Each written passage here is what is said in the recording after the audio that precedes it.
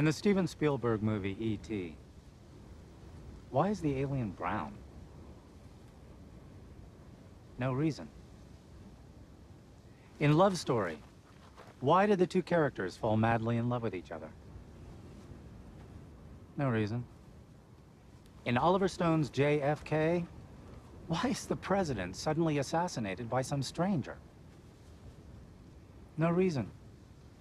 In the excellent Chainsaw Massacre by Tobe Hooper, why don't we ever see the characters go to the bathroom or wash their hands like people do in real life? Absolutely no reason. Worse, in The Pianist by Polanski, how come this guy has to hide and live like a bum when he plays the piano so well? Once again, the answer is no reason. I could go on for hours with more examples. The list is endless. You probably never gave it a thought. But all great films, without exception, contain an important element of no reason. And you know why? Because life itself is filled with no reason. Why can't we see the air all around us? No reason. Why are we always thinking? No reason.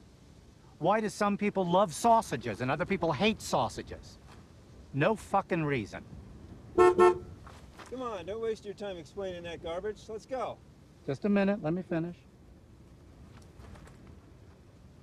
Ladies, gentlemen, the film you are about to see today is an homage to the no reason, that most powerful element of style.